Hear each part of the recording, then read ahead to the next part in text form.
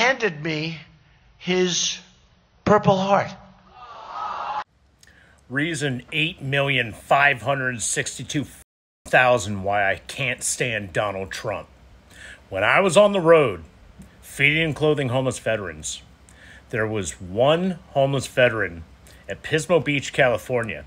I stayed up with him until the sun rose because he kept on trying to sell me his Purple Heart to buy what he said would be his last meal, because he said it didn't matter if he died here. It only mattered if he died over there. And it broke my heart. I did everything I could to ingrain in his mind how much he mattered and how much he gave for this country. If anyone offers you their Purple Heart, you refuse it, because they earned it.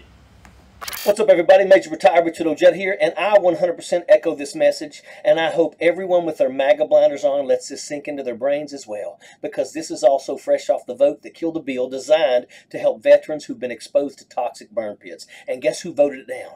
Yep, the Republicans. Senate Republicans are blocking health care benefits for veterans who had been exposed to toxins and burn pits.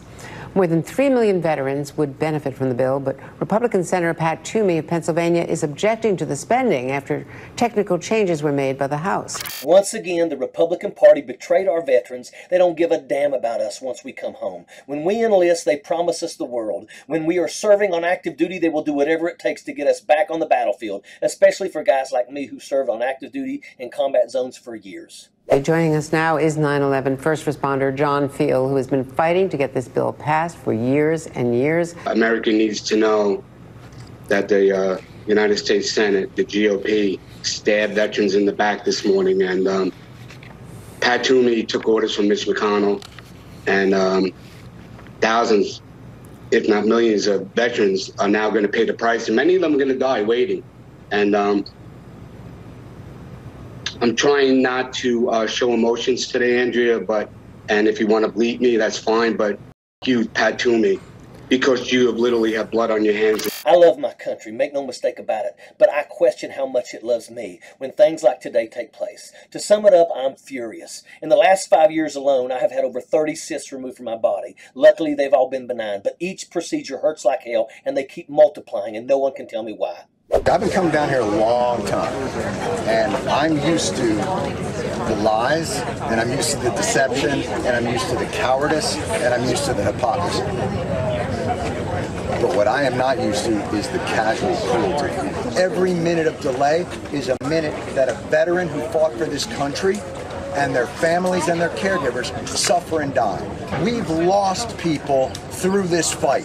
I have been exposed to depleted uranium and breathed in human flesh. I've been around burn pits, been around explosions, and have had my fair share of broken bones and surgeries, and I'm not alone. My brothers and sisters in arms have also gone through the same things, and we have not even talked about the emotional trauma that makes it hard to sleep without meds. I'm 52 years old. I take close to 20 pills every day, and again, I'm not alone. This is what serving your country means. We don't get to watch our children grow up. We put our lives in harm's way. Our families suffer. And when we come home, we get stabbed in the back over and over again. The anger I have now can't even be put into words. The texts that I'm receiving from my fellow veterans are equally as angry. We're fed up. And I promise as veterans we will not stop fighting for our country. And for those that stabbed us in the back, we will never forget your names. The 42 Republican senators that voted no today on the PACT Act, we are coming for you. Your phones will no longer stop ringing. Your offices will have veterans waiting for you every day. Come election time, get ready for veterans to show up at your meet and greets, so you will have to look us in the eye and tell us why we don't deserve our VA benefits to be expanded. I don't share this publicly too often, but as veterans we have conversation amongst ourselves all the time, and in the back of our heads we wonder sometimes if the VA would rather just have us dead so they don't have to deal with us anymore. For major procedures, many of us don't go to the VA hospitals because we don't trust them. They're completely overworked and understaffed, and 42 Republican senators today said that they want to keep it that way. It doesn't have to be this way, and this is why I'm a Democrat. Did you notice that not a single Democrat voted against this bill? I sure as hell did, and I guarantee you my fellow veterans did as well, including the ones that are Republicans or independents, or the ones that don't care about politics. It's so easy to just look at the voting record. Look at what Republicans have denied us over the course of years. I get so sick of having to argue with people who support Republicans in the false belief that they support veterans. The evidence, the absolute proof is right there, time and time again.